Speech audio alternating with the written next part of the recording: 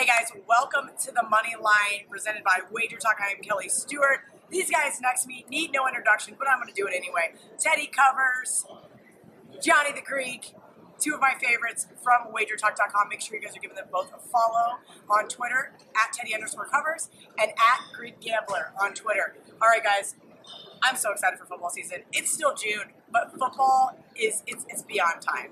Okay, we're going to talk about Week 1 NFL. Teddy, I know you have a Week 1 NFL play. I'm going to start with you. Sure, and June, you start jonesing. You know, it's like May, you're ready. June, you're like, all right, NBA finals are over. Give me some freaking football. It's coming. We promise. And, of course, when it comes to Week 1 of the NFL, we've done our homework a little bit. I got a false favorite I want to fade right away. Okay. And it stands out. You look at the Week 1 sheet here at the Westgate SuperBook. Can you, just in case people at home don't know what a false favorite means, elaborate just a little bit. A false favorite is a team that should not be favored. And not only is this team favored, they're favored on the road. That's the Detroit Lions. They're laying, yeah, exactly. The Lions are laying points in Arizona Week 1. And I understand Arizona was the pits last year. And I understand it's going to be a rookie quarterback and a first-time head coach and all of that. But guess what? That means the Lions don't have anything on film for what Arizona's going to do. Very true. I'll take Arizona plus 1.5. Grab them on the money line if you like. I think they win the game. All right, Mr. Greek. I'm going to go to the Thursday night season opener, and it's Green Bay and Chicago. What you got to remember, this far out, I'm not really handicapping the matchup all that much. We don't even have preseason yet. You don't know about injuries leading up to that game. So what you're trying to accomplish is get a ticket in your pocket where the number's better than it's going to be come game day. So if I could get a ticket in my pocket right now at +3, believing that when Week 1 comes, this game's going to be a pick-em, I got a good bet. And now, if need be, you can play the other side exactly, for a middle.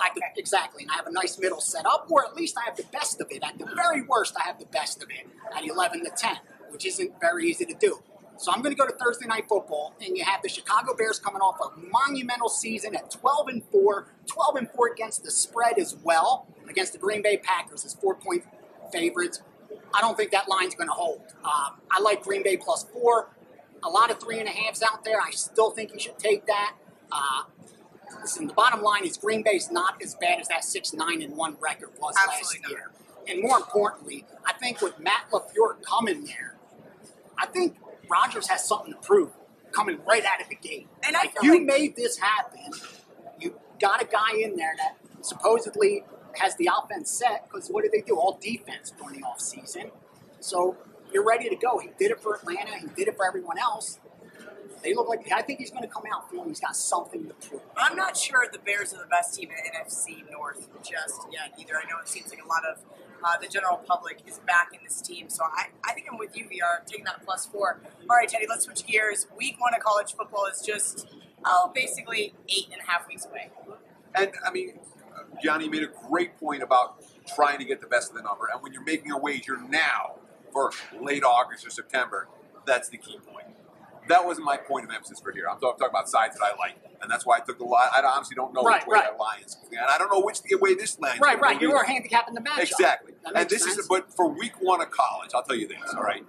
Every wise guy in Las Vegas spends all summer thinking about, oh, I love this dog. Oh, I love that dog. Oh, and it's dog. I love playing favorites Week 1. And it's a particular type of favorite I'm looking for. I'm going to favorite that plays fast, that has explosive plays. We got Syracuse laying 17.5 to Liberty. Okay, Syracuse is going to play fast. They're going to wear Liberty down, and they're going to have the opportunity to have quick strike touchdowns. That's what I'm looking for. I'll lay it. Here's my question. Have they named a starting quarterback yet? I could care less. Oh, okay. Irrelevant. All right. The issue is team speed and pace of play. Yeah. Syracuse is going to run 100 plays in that game if they can. They worked for me Week 1 under Dino each of the last 2 seasons. I'm going to back them Week 1 again. Hey, I can't disagree. I know about as much about Liberty as Liberty knows about me. So I can't disagree. Oh, my God. All right, who are we going with Week 1? For my college, again, Teddy's a handicapper that rips apart matchup, stats, data, and all that. I can't do it like that. For me, it's about trying to get a number, racing to a number. That's what I'm good at. So Really I stick to my lane. Yeah, but I just stay to my lane. Sure, but I don't try to make it harder than it needs to be because I'm not that smart. Well, if everyone handicapped the same way, I know my limitations. You know what I mean? But this is key. I don't mean to cut you off at all. But if everyone handicapped the same way, there'd be no value anywhere. We don't make the same bets on every game. It'd be a nightmare. So the fact that you and I have different styles. It's just different style. You're right. And today, though, we came to the same conclusion with a game. Your big game, then you bet baseball. I had the same side. Sure. You're right. It works out sometimes. I'm going to go to marquee matchup: Oregon, Auburn, in Texas. Auburn's a 2.5-point favorite. You notice it's not by coincidence. I'm hovering around those key numbers, 3 and 7, trying to get the good side of those. I think this line goes in only one direction, and that's forward. SEC team, first week. Oregon traveling, I think you're not going to get 2.5 for too much longer. I don't think you're going to get 3 when that game day rolls around. I think you'll see 3.5s or higher. So if I could get 2.5 in my pocket, I'll do that right now.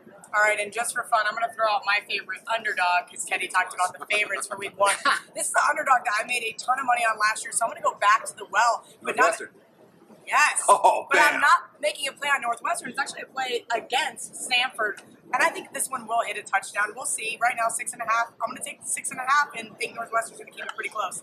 All right, guys. Thanks for tuning in. And make sure you check out all of our other videos at the Money Line with WagerTalk.